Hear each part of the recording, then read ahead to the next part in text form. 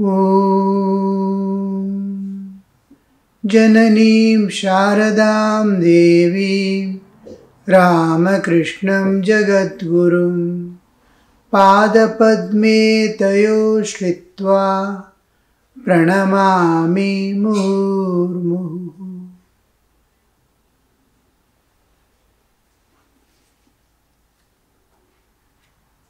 In the last class, we saw Sri Ramakrishna practically demonstrating various aspects of Samadhi, explaining and entering and showing now and then his whole life is to bring the transcendental existence into our day-to-day life, to make us acquaint with God intimately. God is a thing which seems to be far off in the early stages and still far off that God doesn't exist. To that extent, the human consciousness falls down.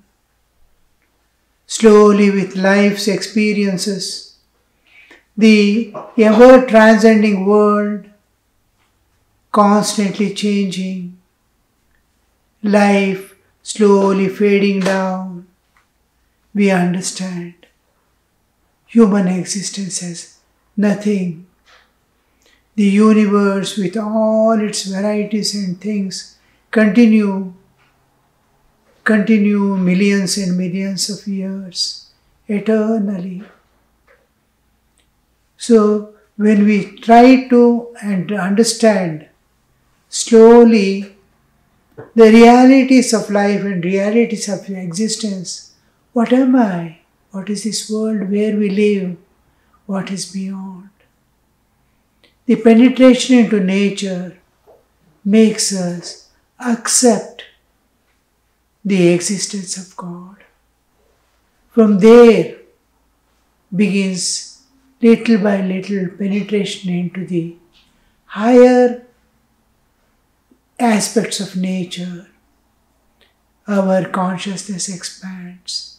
Our consciousness slowly raises to higher level of consciousness, where we transcend slowly the nature entirely and be in a different world of eternity. We are accustomed to be in one of the three levels of consciousness: waking, dreaming, and deep sleep, unrelated to each other. We are entirely different person, unrelated to each other each time. From waking, when we go to dream, we are entirely different. We have no relationship with the bodily existence at all, or the world in which I was living with that body. I am in dream world with a dream identity and dream joys and sorrows. Still deeper when I go deep sleep, nothing exists. I alone with God. And what happens there? I don't have any instruments to record and come back.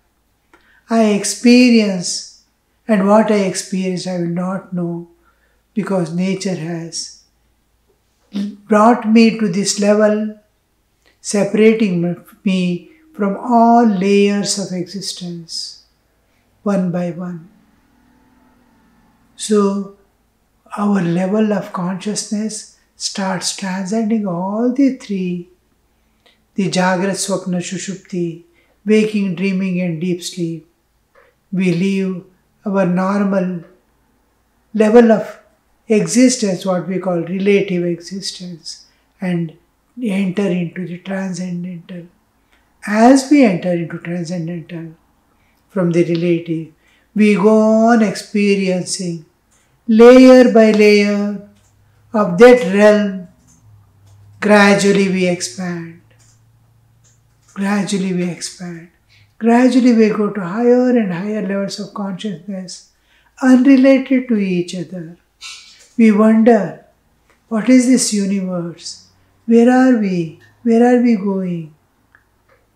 Similarly, the gravity of karma, the karma that binds more and more, may take us to lower and lower levels of consciousness, the 14 planes of consciousness, and the divine awarenesses change. Sri Ramakrishna wants us to take to that realm and make us stay there.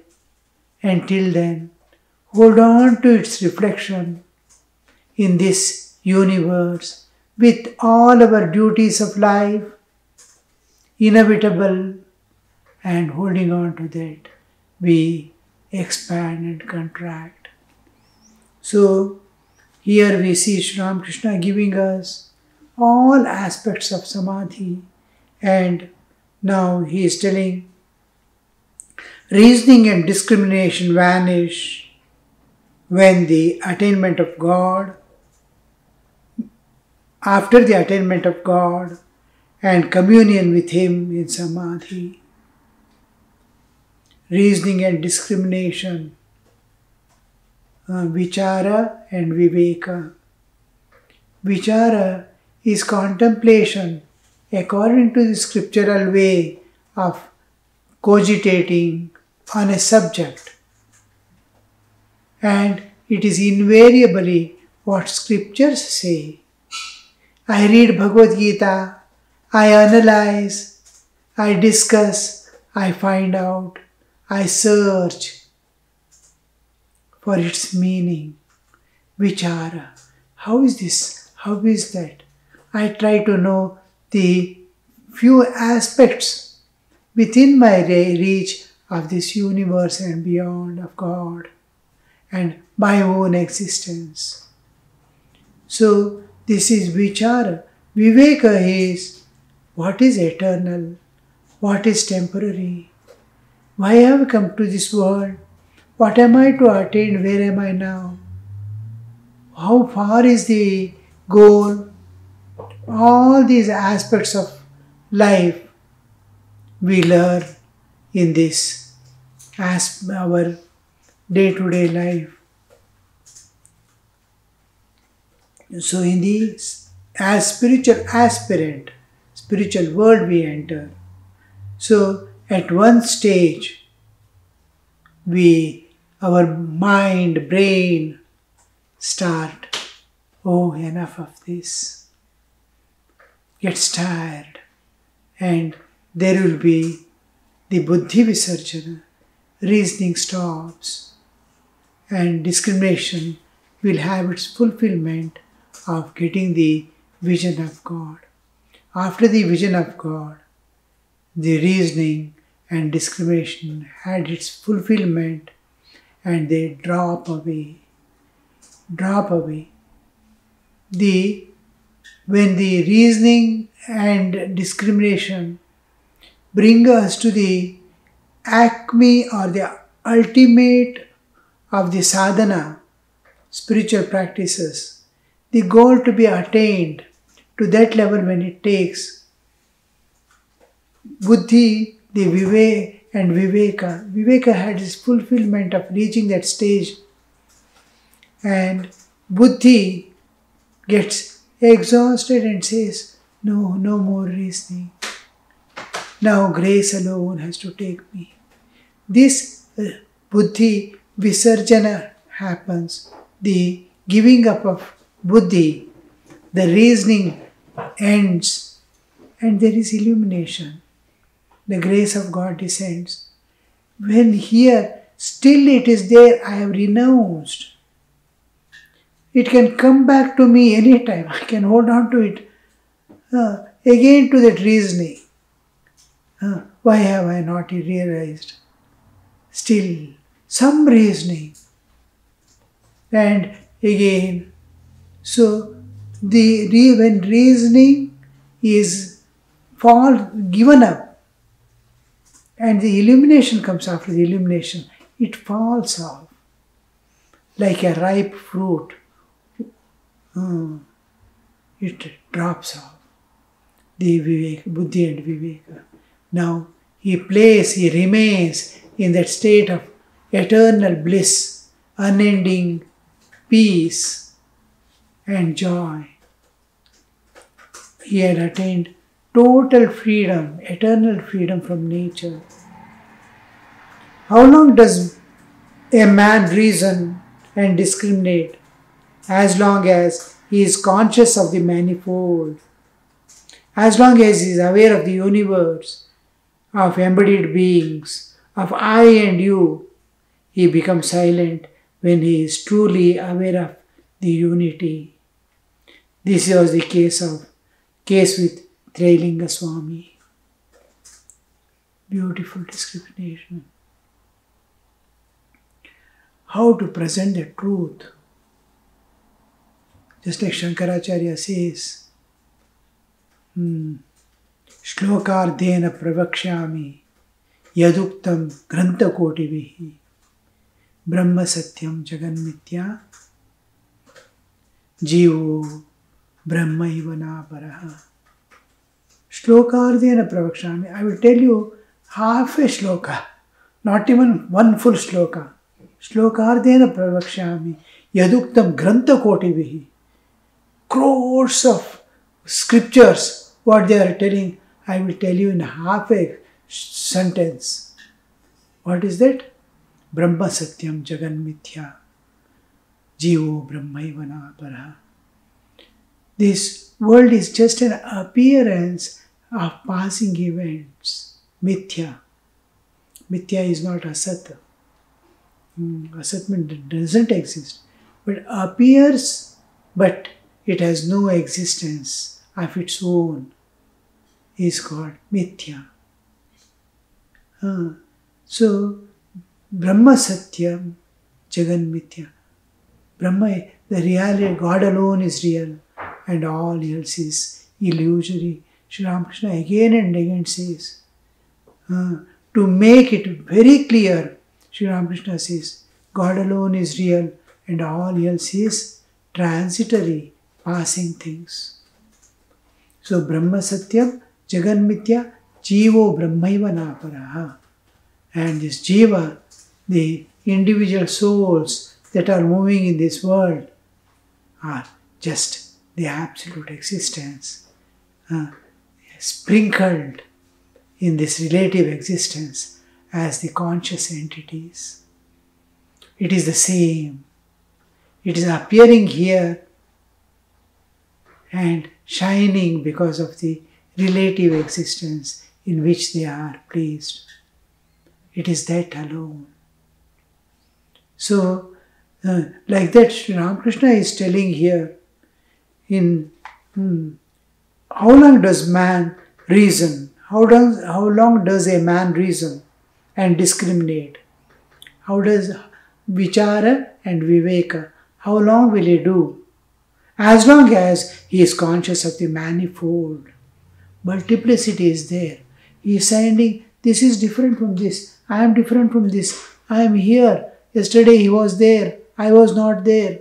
Yesterday, today, all relativity. Manifold universe is saying, not one. He sees manifold. Multiplicity everywhere.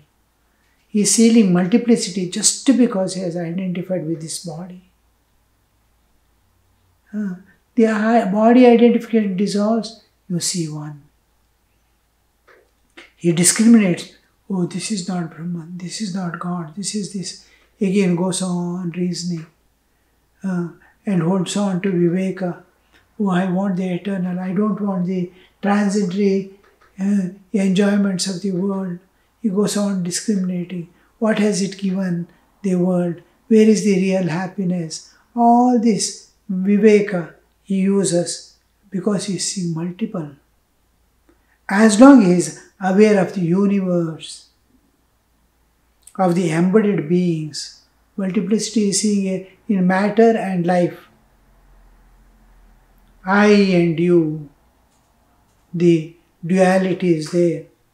I and you means it all types of duality, sukha, dukkha, labha, alabha, all these come into picture, all dualities. I, you, here, there, then, now, time and space, varieties, patterns all come into picture. He becomes silent when he is truly aware of the unity. When he becomes truly aware of unity, when the unity is experienced, then he becomes silent. Oh, there was never. How long do we struggle in dream? Suppose I get a bad dream. I start running away, struggling away. I'm not able to bear. Similarly, I may be enjoying certain things in dream. And how long it remains? Till you wake up. When you wake up, you see the whole thing was one. The whole dream world, sukha, dukkha, pain, pleasure, everything, I, you, multiplicity, was one mind. One mind had become one. So such a big world, unimaginable dimension, just like this world we are seeing now, we see in the dream world. Space, sky, varieties.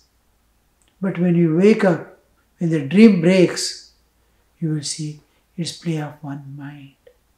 That oneness, similarly, when you transcend this nature and enter into the transcendental, when you experience the spirit directly independent of matter, when you know yourself independent of bodily existence, then you will see one.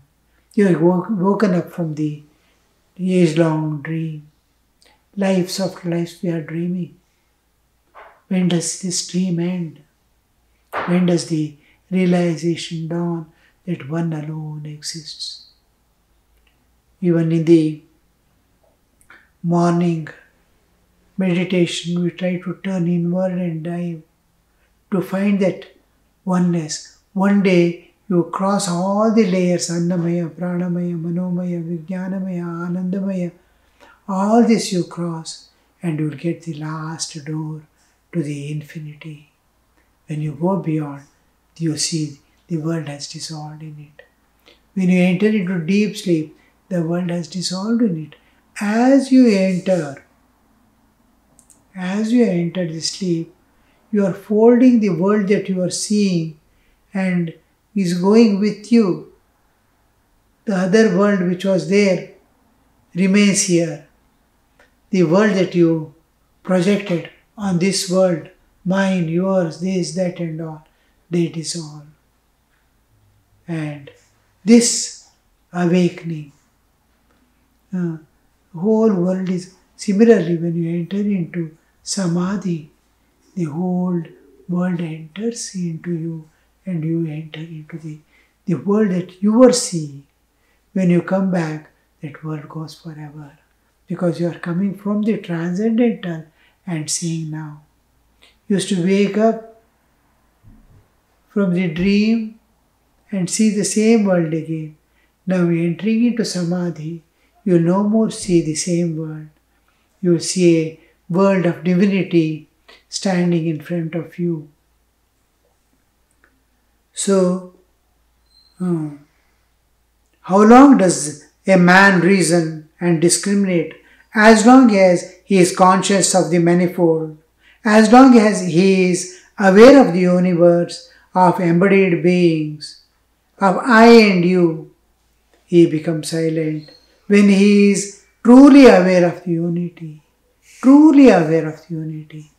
I understand, I contemplate, I don't have realization. This is the state of most of the sadhakas in the beginning. Then comes the exact moment of that it is slowly opening up into the new world of existence. As long he becomes silent when he truly aware of the unity. When do we experience that being one with the Absolute? The one existence remains here undivided reality exists. How will we know? When will we know? When me, the individual consciousness, merges in the absolute consciousness. The identity, my identity, that is expanding. I, the small being, the microcosm expands to the macrocosm, merges in the macrocosm. The moment I merge in the macrocosm, all my dualities dissolve. I see oneness everywhere. That oneness that we see dissolves all the differences. All things dissolve with seeing one. Our mind expands to the cosmic level, to be one with nature, and nature pervades all aspects of existence. The individual, the cosmos, everything is our nature pervades all layers of consciousness. At individual, all experiences it pervades. We pass through the waking, dreaming and deep sleep. Nature is pervading it. Be there at all times pervading this. When I enter into deep sleep, she is there to bring me back. When I wake up, she is there to take me back. When I come to the bodily level, I see she was taking care of this body, keeping it alive when I am not there in this body and enter into deep sleep. She is there protecting the body. She is maintaining the body, the nature. When I leave the body and go to the another body, according to my karmic load and the past momentum that I have acquired, I will see I am already there. The nature is already there. She is making arrangements for my next birth. How am I going to expand? How am I going to reach that? Everything, every bit like computerized program, everything is managed. And she is there in the next body, pervading the mother's womb, taking care of my growth there. So, after I leave body, I may go to any planes of existence. Bhuva, Swa, Mahajana, Tapa, Satyam, Atala, Vitala, Sutala, Talatala, Rasatala, Patra, 14 planes of existence. According to karmic load, I may have to go there. She is already there, pervading it. She makes me transit. She has become the media through which I pass. I pass through her. She takes me to. So nature pervades the entire universe and governs it. By her mere presence, everything is going on. She manages everything. The movements and stars. Look at the atomic configuration in a small atomic existence.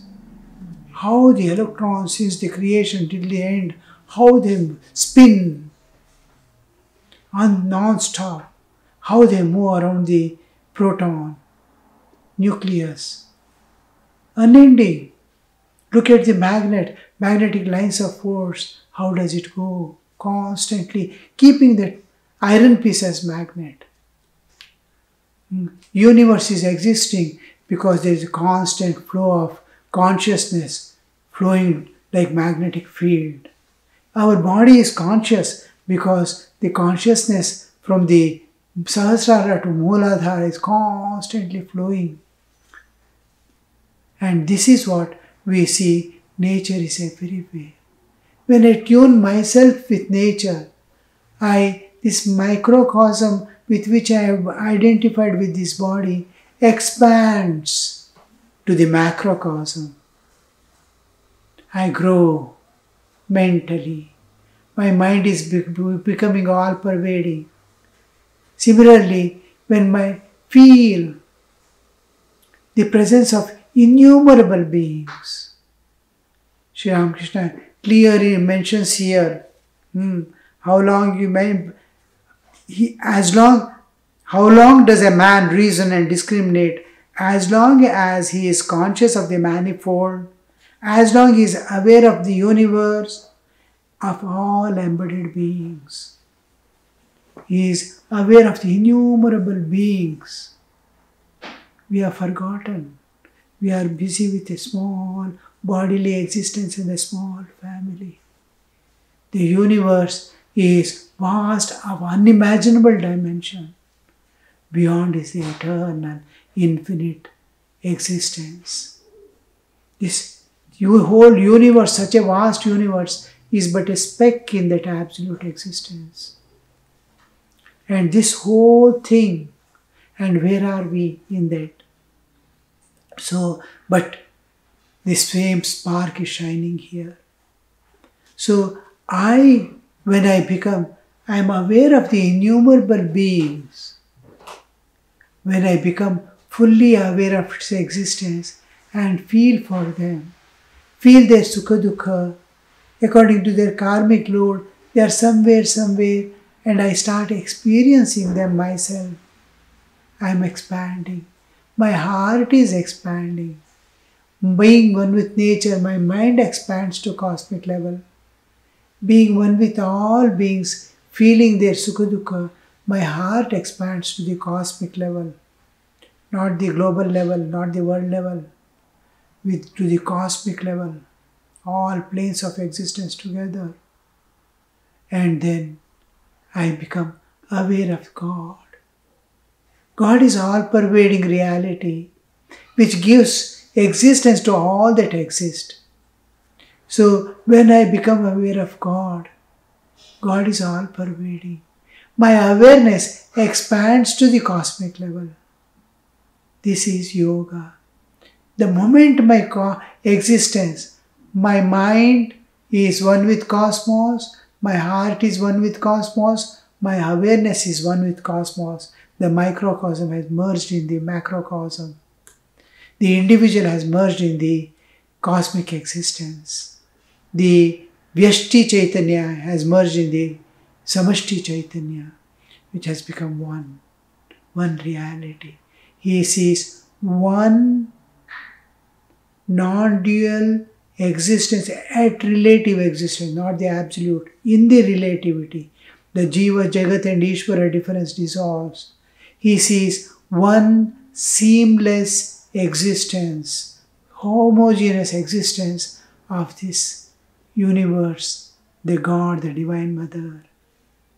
So this is the ultimate, how long we discriminate and do vichara,